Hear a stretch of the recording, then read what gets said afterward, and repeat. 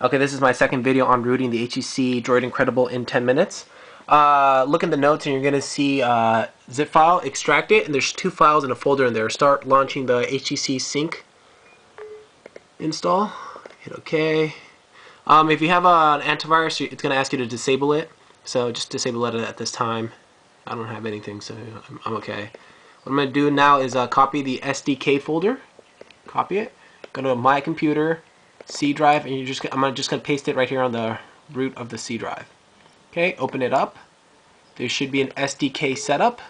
Launch it. If you have Windows 7 or Windows Vista, it's going to ask you for permissions prior to installing it. It's going to run through this little setup of it, which is fine. Okay, back at the HTC Sync, just make sure you hit next. It's going to say about the antivirus, which I told you about already. Next, next, next, install. Okay, if it says like error fetching data, that's fine. Hit close, cancel, and then exit that out. Okay, you can now close that SDK folder. Now open up the commands.txt text file, and you can close that other folder. Okay, now what you're going to be doing is go to Start, your run prompt. You're going to type in CMD. Okay, and here you're going to type in CD / to take you to the root of the SD folder. The root of the C drive. Now you're going to type in CD SDK and then CD tools. CD tools. Keep in mind all this stuff's case sensitive, so do it in lowercase. In here you're going to type in ADB shell. Okay, it's going to either say Damien not running, or it's going to say out of date. Either way, just make sure it says device not found. Once you have that, you should be okay. What I'm going to do now is I'm actually going to power down my phone. As you can see on the phone itself, there's no superuser, there's no Wi-Fi tether. The only thing I have on here is Astro File Manager. I downloaded that from the marketplace. So the only thing that this phone has is I signed in with my Gmail account or my Google account. I'm actually just going to take the battery off. It's a lot faster that way. Okay. So the only thing I did on my phone was it's a fresh install with logged into my Google account, and I installed Astro File Manager. What I'm going to do now is hold down the trackpad button down here, hold it down, and I'm going to hold power, and I'm going to let go as soon as I see the screen turn on. Okay, alright, there you go, the screen turned on. By this time, your HTC Sync program should have finished by now, so just hit finish. If it hasn't yet, then it's okay. Okay, if this appears, this Sync program, just close it down. Okay, what I'm going to do now is count 10 seconds and then connect your micro USB cable. So 1, 2, 3, 4, 5, 6, 9, 10. Then I'm going to connect the USB cable to it. Okay. Once that's on there, a little balloon should appear on the bottom right hand corner of your screen. It's going to say it's installing the drivers. Just wait another 10 seconds or so. So 1, 2, 3, 4, 5, 8, 9, 10. It should say HTC bootloader. At this time, hit the power button on the top of your phone.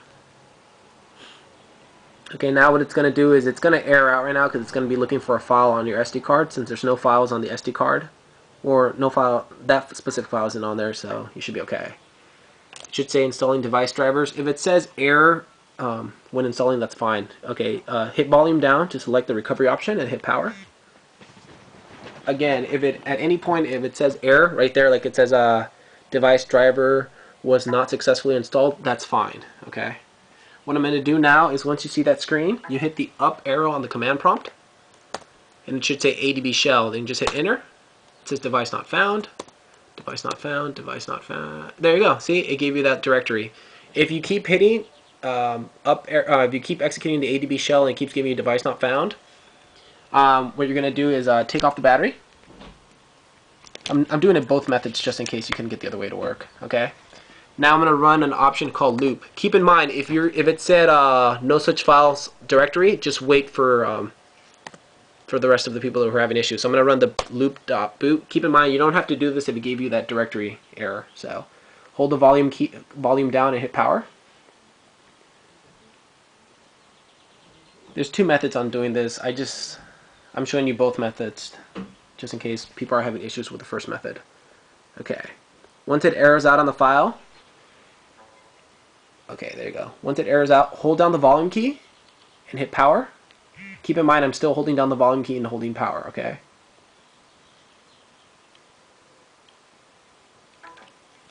It should just keep scrolling that says device not found. That's fine. I'm still holding down the volume key volume down key, and power. Okay, now look at that. Now it says the exact same message that was on there before. So whatever way works for you, all you have to get is to this method, to this message that says no such file or directory. What I'm going to do now is hold the volume up key and hit power. Select the second option, apply SD card updates. It's going to error out because there's no update.zip file on your SD card. If there is, delete it prior to following these steps. Okay, now what I'm going to do is I'm going to execute a command called 1.bat. Okay. And it's going to upload a bunch of files that I had that I included in that SDK tools folder, and it's going to upload them to your SD card.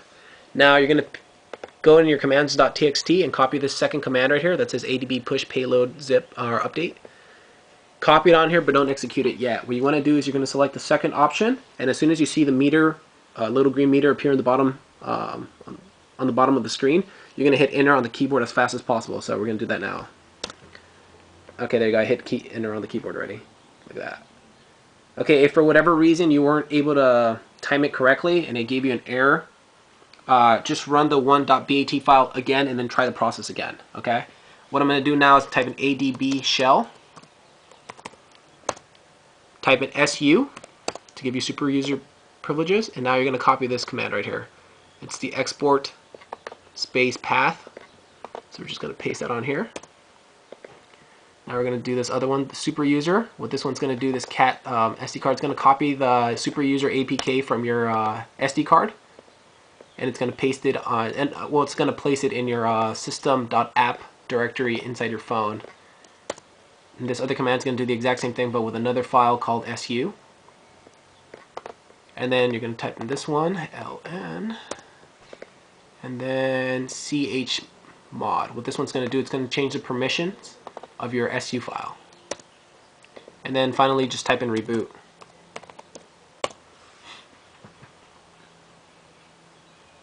Okay. I'm currently uploading the HCC incredible downgrade. I'm actually going to probably end up stopping that because I want to show you the Wi-Fi tethering part. Okay, once that's done, actually you can close every screen. You should be okay. Actually, you know what? I'm going to cancel this right now because I want to show you the Wi-Fi tethering part. What I'm going to do now is on the computer itself, I'm going to disconnect myself from my router. So I'm going to select disconnect there.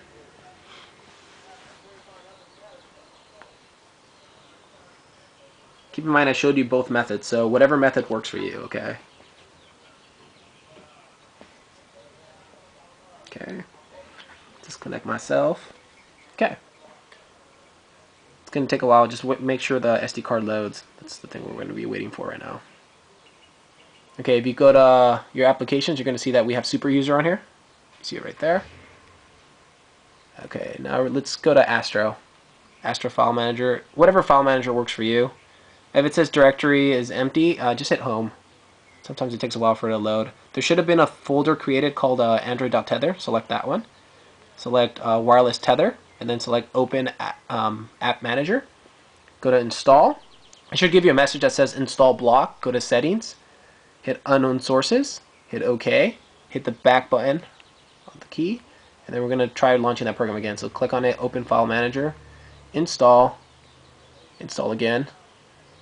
Application install, so you're just going to hit open right now. Hit close. It says something about donating. Yeah, you can donate. Feel free to donate. Okay, now I'm going to hit this button, and it's going to ask me for SU privileges. Okay, the little super user application is going to open it right now. See, it says, do you want to allow it? I'm going to hit allow.